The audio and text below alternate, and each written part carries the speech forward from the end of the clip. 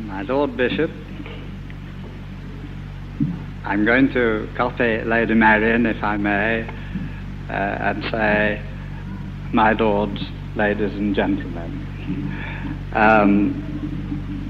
Carrying on the cricket metaphor and coming in to bat last, I think I ought to say perhaps that this is a cricket match which has a time limit imposed upon it. Some cricket matches, of course, can go on for 5 or 6 days, but they have now started cricket matches which have to end in 1 day. And this is a cricket match which has to end fairly quickly, and so what I have to try to do now is to get as many runs as possible in the shortest possible time.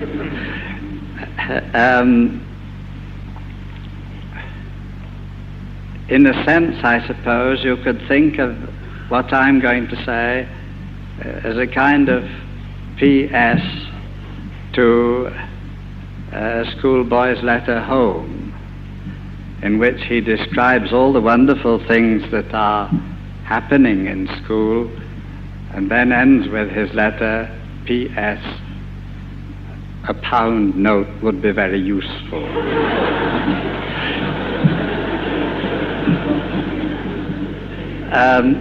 Perhaps sometimes we feel that too much of our time and energy has to go into ways of raising money. When I left parish work to come back to college, I thought I had probably finished with raising money, but I seem to have had to do far more of it in college than I ever had to do in a parish. We used to say there, I'm sure you've heard this so often, that we've tried all honest means of raising money. The only way left is to have a bazaar.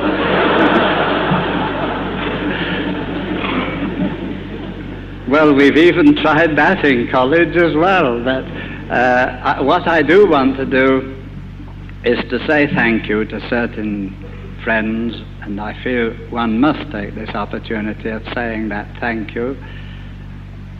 I read a book the other day which had a very striking little dedication. It is a custom now of many authors to dedicate their book to someone who has greatly helped them. This was a dedication to his wife, and the words that he used in the dedication were 3 simple Latin words, sine qua non, which I suppose might be translated as without whom this would not have happened. And so I do want to say thank you to so many people today without whom this just could not have happened.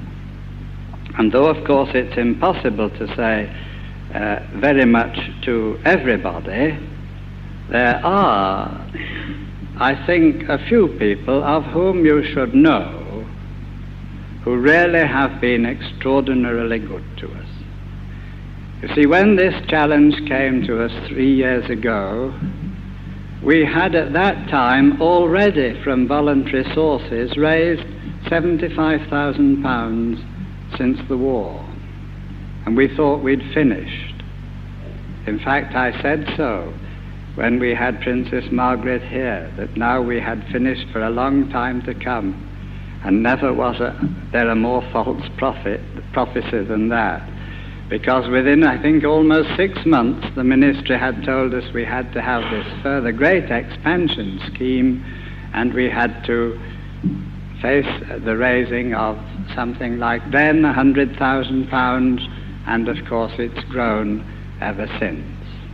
Well, the council met, and we had to decide whether our faith was great enough to undertake this tremendous task. And I think my first thanks must go to the bishop, who never had any doubt, his faith in us and his confidence in us and in the worthwhileness of what we were doing said, of course there is no question, of course we must go on. And that, of course, meant at that time a very great deal, both to me and to members of the council.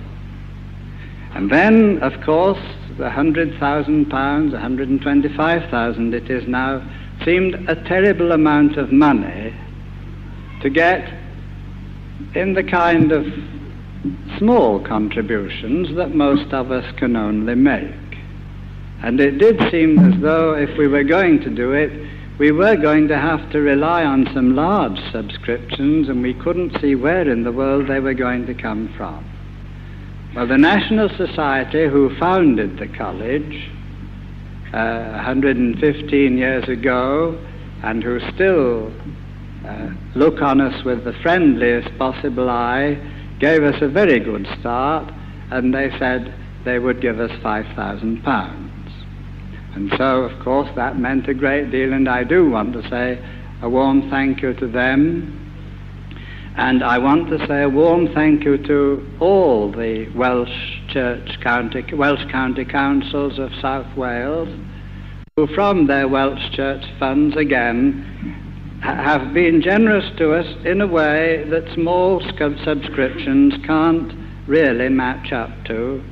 And in particular, I want to thank Glamorganshire, who are represented here today by Alderman Haycock,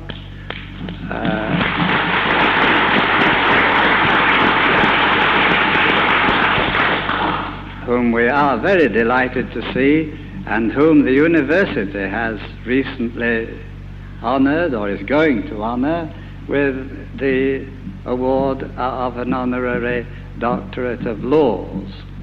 And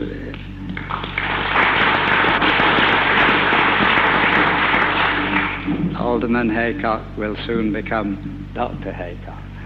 We're very delighted, and he has been extraordinarily kind to us. Glamorgan started off by giving us a promise of £5,000, and they have this present year told us that they will, over the next 5 years, give us another £1,000 a year for 5 years, which will mean a total gift of £10,000.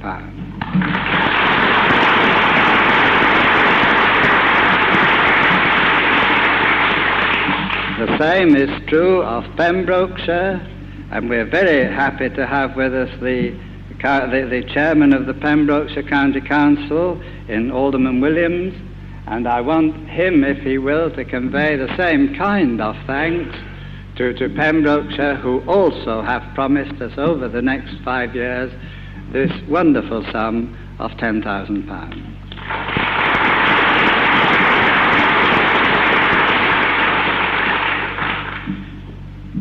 Of course, that makes a big inroad, you see. It's a quarter of the way to £100,000 already. Well, other great gifts have come. Carmarthenshire have been very kind to us too, and we're delighted to have the chairman of the Carmarthenshire Education Committee with us, and I hope that he too will carry back our grateful thanks to Carmarthenshire in Alderman Edgar Lewis.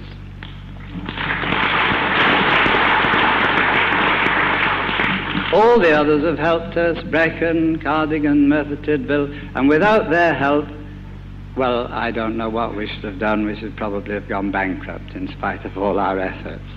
But we're not in any danger of going bankrupt now. And if I may, I want to mention one other gift which I think everyone should know of, and that is that I think this is probably unique in the training college world, in that every Rotary club in District 15 of South Wales, District 115 in South Wales, has sent us a very substantial donation.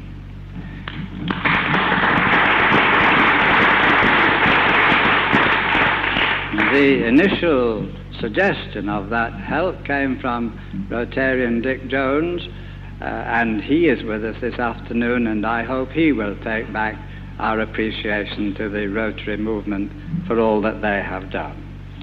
Well, now, I don't want to be too long. I want to thank the students, the staff, the council, and all our friends who have helped us in this quite fantastic task. We have still to raise another £50,000. We haven't had much help yet from industry. Swansea University got in first, Mr. Principal, and they've combed industry pretty thoroughly. But so we were really giving industry time to recover from Swansea's efforts, and then we thought we'd see what we could do afterwards. So we shall try now to go to Swansea. But I want to leave money, if I may.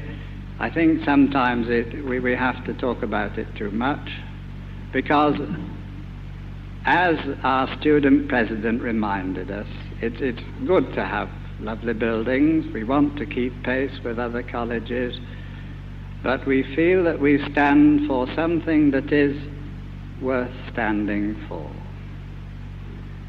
We don't compare ourselves with other colleges, but we feel we have been entrusted with a great privilege to nail, as it were, our colours to the mast and say that education in itself is not enough. Education will only make a clever rogue a much cleverer rogue. You taught me language, Caliban said to Prospero, and my profit on it is I know how to curse. Science is a wonderful thing, but if it's only going to devote itself to human destruction, the less we have of it, the better.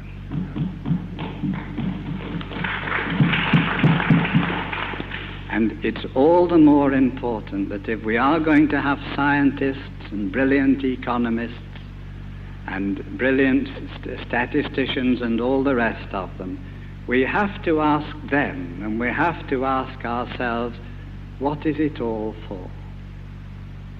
What is it that we want education for? You see, education only means giving people the tools. But what are they going to use those tools for when they've got them?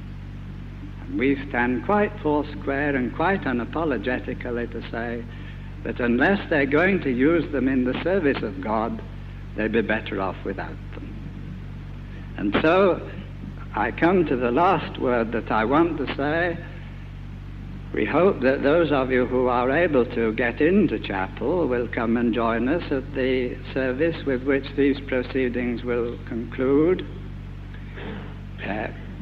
We shall be singing there as our closing hymn a translation of a Latin hymn which also occurs, or something very like it, in the Black Book of Carmarthen, which is a very wonderful collection of old Welsh poetry.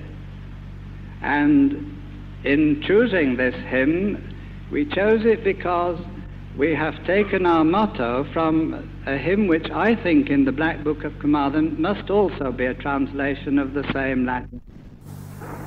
Our motto in college is taken from the first few words of that hymn, O strength and stay, upholding all creation, and our motto in Welsh is Du ein porth and canhorthwe. And if we stay there, we feel that we have nothing to be afraid of.